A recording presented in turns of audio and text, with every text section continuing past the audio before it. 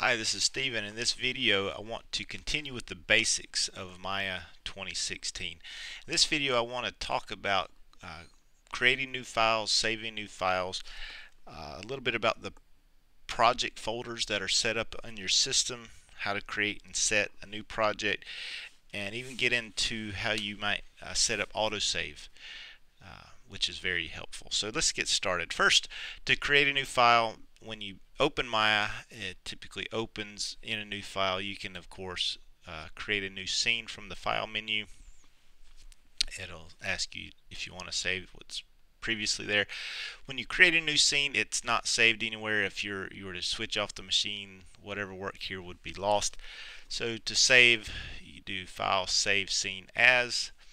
That brings up your Maya browser.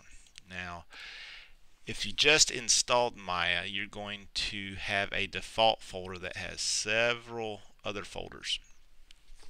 Now, typically you want to save your scenes in the scenes folder. So even though there's lots of folders here, the most important one right now is your scenes folder. And so you select the scenes folder and give it a name, test file, and you can save it in one of two formats. One is a Maya binary or a .mb file, or a Maya ASCII, which is a .ma. If you think you might want to open this file in an earlier version in Maya, eventually you want to go with an MA. If not, MBs are fine. MBs don't really work well with previous versions, and that's particularly since Maya 2014. So you go ahead and save, and now if you notice at the top you have a file path here and your scene has been saved. When you're working, it's a good idea to save often. I think there's a shortcut here if you just want to save the scene. Also, Control S will save your scene. If you want to set up autosave, which is not a bad idea, because I know sometimes I get really into my work and I realize 45 minutes has gone by and I have not saved. So to do that, you go into your Maya preferences and you come down in your settings about a third of the way down to your files and projects, and you'll see you can set your default project directory if you didn't hear. But there's a section called autosave, and you can enable that, and you can say just save it in my project directory, or you can, hey, give me an exact folder where you want me to save these scene files, and also how often do you want these to be saved.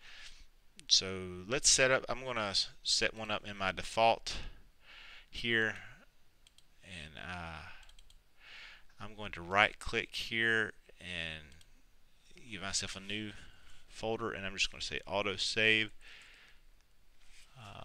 There may already be, oh, there already is one. I'm sorry, didn't see that. Okay, it's going to make me put something here.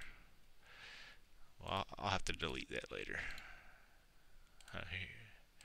Alright, so I'm going to select the autosave within the default and open that and just save, hey, every 15 minutes I want you to put a whatever file I'm working on. And I think you can limit your autosaves. So if not, you might have 1,000 files in there eventually. Say, hey, just keep the last 10 or the last 15 files. That'll save space. You can, of course, prompt before you save, and you're like, no, I just saved, don't worry about it. Or you can have it do it automatically. If this is not checked, it would automatically do it. So very helpful, not a bad idea. As you can see, I did not have it set up, but I'll actually leave that. I think it's a good idea. And I may prompt before you save. Okay, so we have autosave set up. We've talked about saving a file as, and we've talked about the project directories. This is your project, which the project is a system of lots of folders. It has your scene folder where you save your .mas and MBs. It has your images folder where you may save image sequences that you've rendered out. There's a movies folder where you might save clips that you can render out. There's the autosave. There's the sound. There's a script for mail scripts. The ones I use most often are source images. When I'm creating textures, it will look here first. If my project's set to the default project, and when I click on the folder to look for images, it's going to look in this folder. So I can create a new project here. I'll just call this new project 3, and it's going to create that project with all the folders. I'm going to hit accept, and then when I go to file, save, scene as, I need to select my project 3 scenes folder, and I'm going to save it as.